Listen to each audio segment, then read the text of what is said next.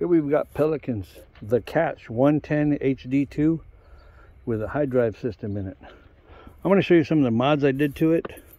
First mod I did was, this is actually a deck line, it's a bungee deck line, but I hooked it to my pedal drive, just tied to the handle up here and then hooked to the pedal drive, so if I ever roll it, it's gonna, what do you call it, stay with the kayak. Now, one of the first things I would suggest you do if you have a hydryve system is replace that stupid Pelican sprocket with a Hobie sprocket.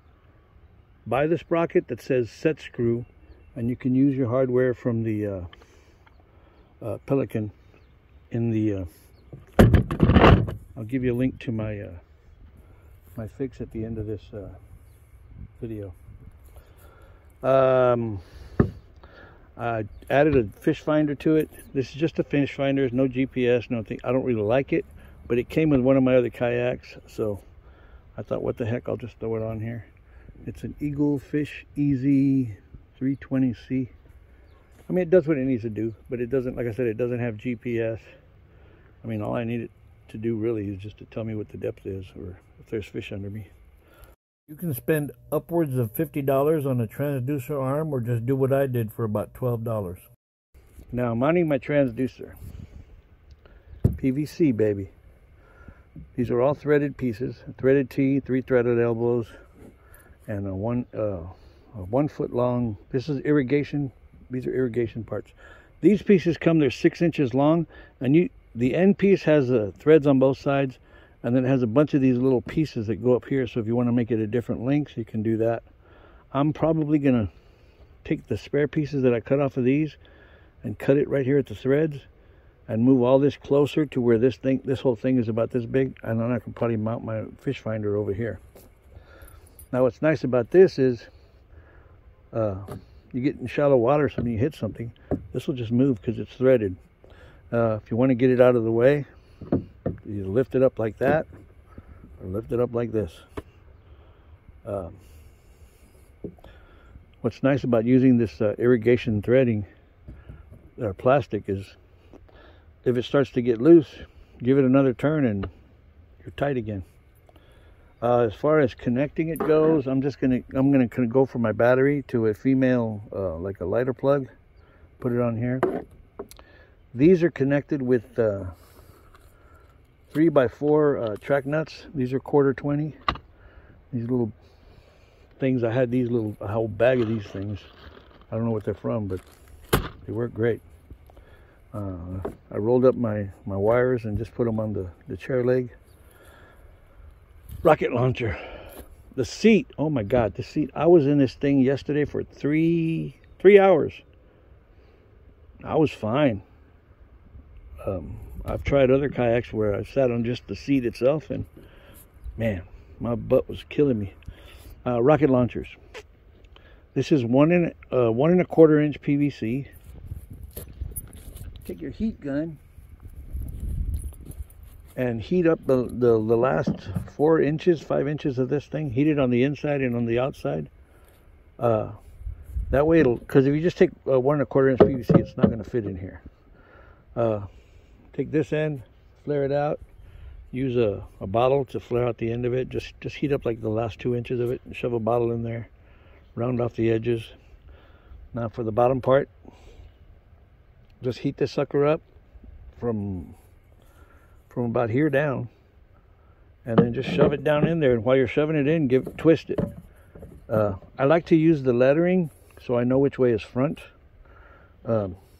But what I did is I shoved it in there, and then as I'm shoving it, I'm kind of tilting it up so that it doesn't kink. I mean, I don't care if it kinks, but just give it a little bump and that thing's solid. I like to have a rod here next to me standing straight up, or here. I want it standing straight up. I don't want it pointing back.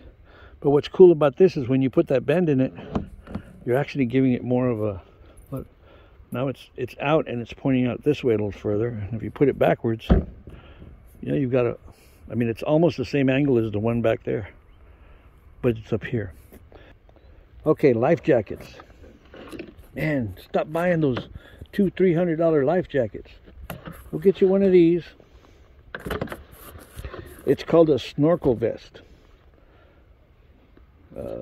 This piece right here, actually it shouldn't be through there like that. It's just, this piece goes down your back, comes up, around your crotch and snaps into there. The other one snaps around your waist. These things are 20 bucks or less. 20 bucks or less.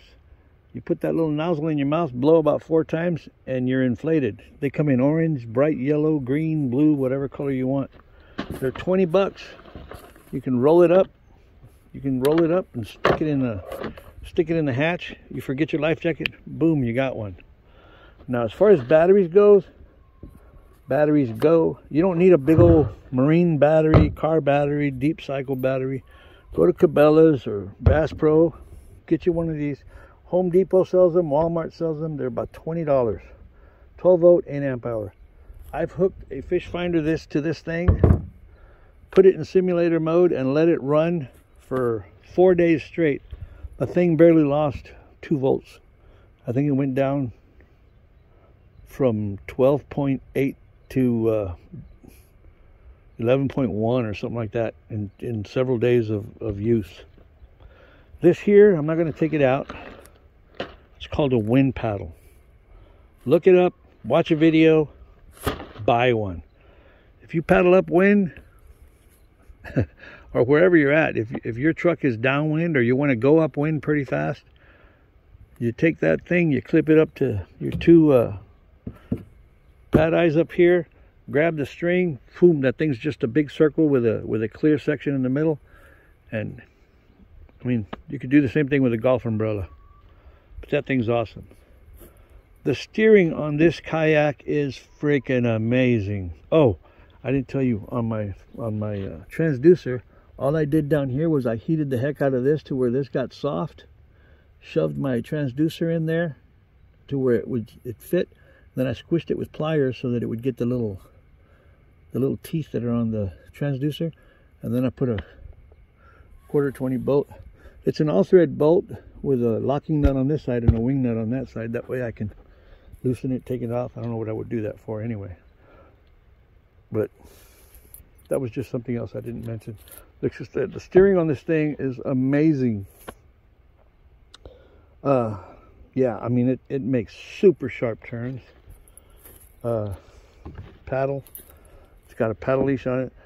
Go to Dollar Tree. Buy a dozen of these. What do you call them? They're called extra large XL leashes. This is one of the short ones. They're 5 feet long. And what I do is I take a little rubber O-ring and I slide it on here.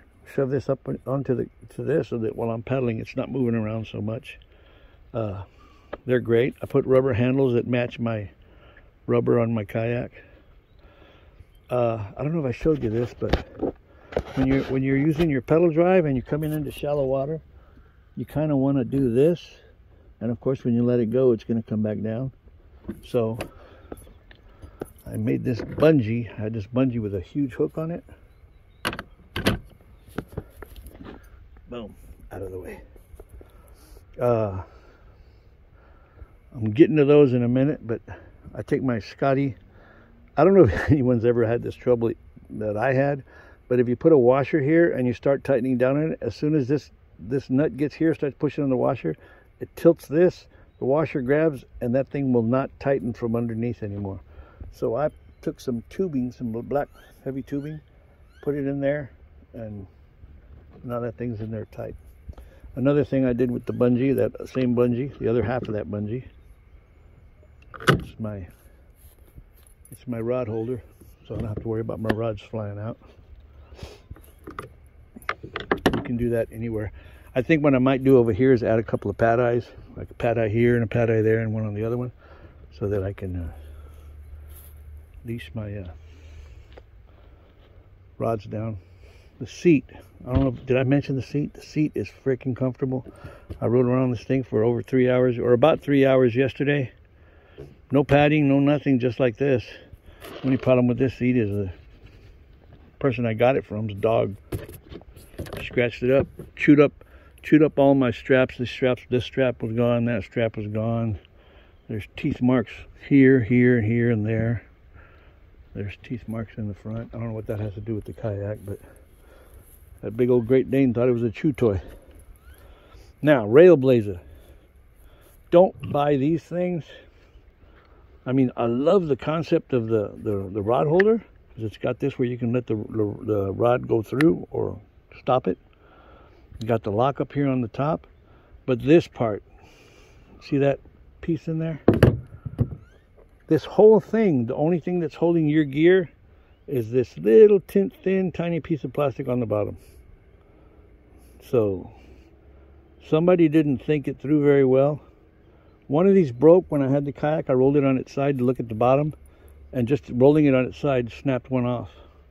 The other one snapped off a while ago when I was just tightening it onto the track. So, Rail Blazer. This part good, this part bad. That one's actually broken too. I just shoved it in there. But yeah, this is my Catch 110 HD2. I bought this kayak, saw how small it was. I said, I'm not going to like this kayak. I'm going to get rid of it. I'm just going to buy it, fix it up, sell it, flip it. But dang it, I took it out to the lake. I liked it so much, I'm rigging it, keeping it. So if you weigh 220 or less, get one.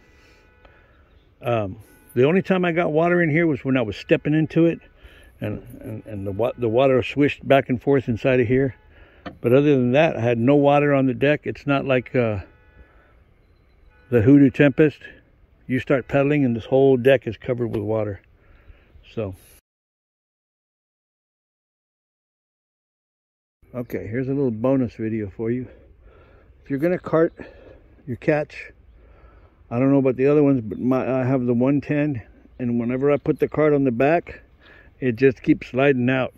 I tighten the cart, and because it's tapered, you're gonna set the cart back here, so because it's tapered, it just keeps coming loose.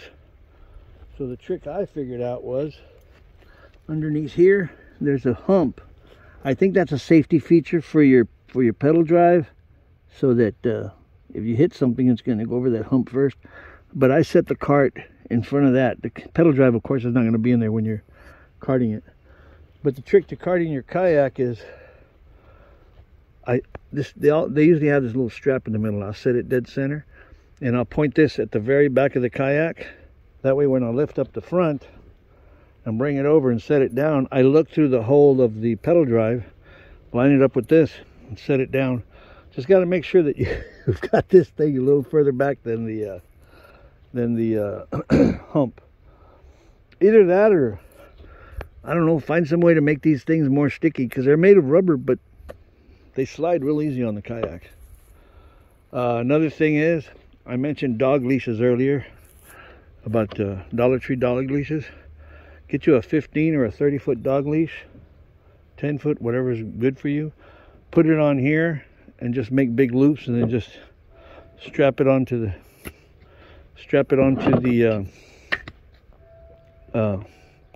handle, and you've got a dock line or a tow line or stand-up assist line, whatever you need it for. Thanks for watching. Like, subscribe, and send me $1. Did you send it? Thanks for watching.